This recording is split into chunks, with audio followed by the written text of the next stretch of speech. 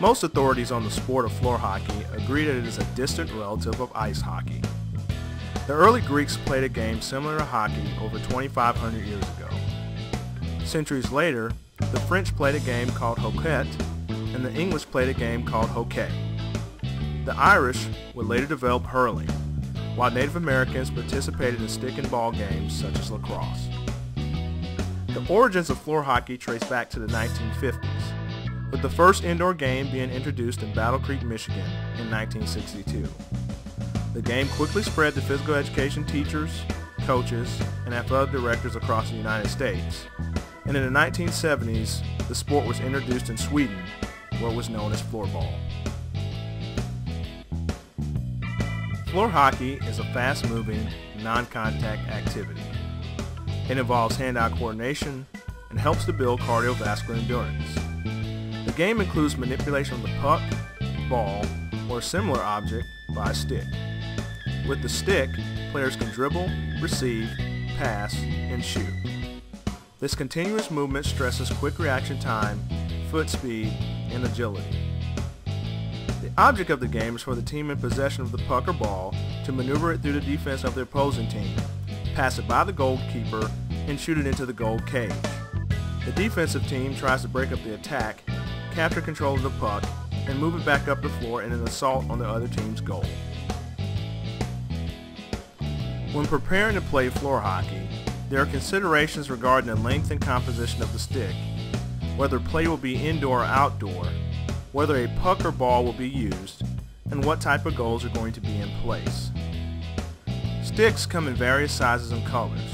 These are usually made from straight blade plastic, polycarbonate plastic, fiberglass, with the length often depending on the age of the user. Goals in the physical education setting are often made from PVC piping and need to be relatively rugged for play. The opening of the goal should be at least 6 feet by 4 feet wide. The depth of the goal is usually anywhere from 18 inches to 44 inches deep. A puck or ball can be used in a floor hockey game. These are often made of various materials, usually plastic. Goalies typically wear a mask which protect the goalie's face from the ball or puck. A goalie stick, along with goalie pads, chest protectors, gloves, and blockers, are used depending on the level of play.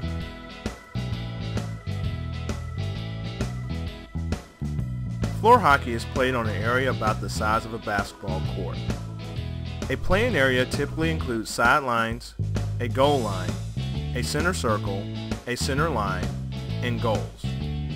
Markings on the basketball court may be used for establishing rule requirements. If necessary, the surrounding walls can be used in order to provide more continuous action, with limited stoppage of play. The standard number of players used in floor hockey is 6. Bigger courts allow for more players as needed.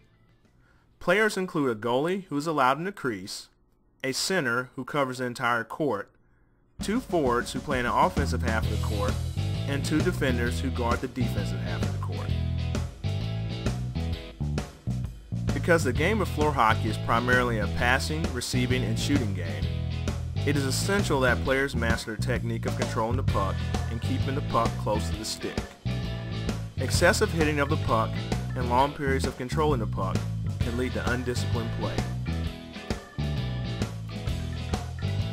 The techniques of floor hockey include shooting, passing, gaining possession, and defending. Shooting incorporates shots such as the drive or flick. The drive is used for power from a greater distance from the goal. Flicking is a finesse shot close to the goal whose purpose is to lift the puck high through the corners. Passing takes place via the forehand push pass from the dominant side of the blade, which is typically the most accurate. The backhand pass is used when the puck is on the back of the blade. Both are used for short passing situations. The motion used is the same by which the shot is taken, but the stick is never raised higher than the waist. Gaining possession involves a 2-touch technique.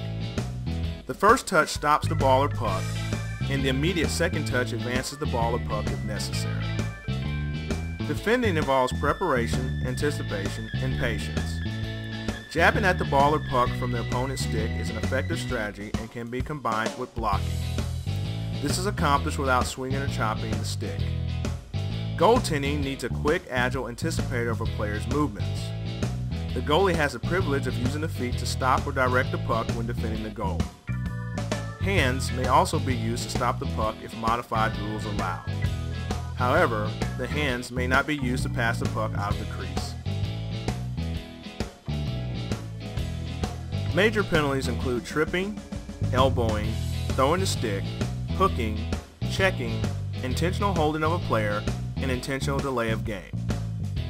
Minor penalties include abuse of equipment, high sticking, holding, interference, out of play, offside, icing, stick lifting, kicking, and an illegal grip. There are many terms used in floor hockey. Some of the common ones include centering, or passing to a teammate who is in front of your opponent's goal, clearing, or getting the puck out of your zone to prevent your opponents from scoring, face-off, the start or restart of play when an official drops the puck between the sticks of two opponents to try to hit to one of their teammates or in the direction of the goal, icing, which refers to a player on the defensive side of the floor sending the puck down the length of the floor with the puck crossing the designated line without being touched by a teammate. Power play, when a team with all of its players has an advantage over the team charged with a penalty, who is playing with fewer players. For more information, consult the text or a physical education professional. See you on the floor.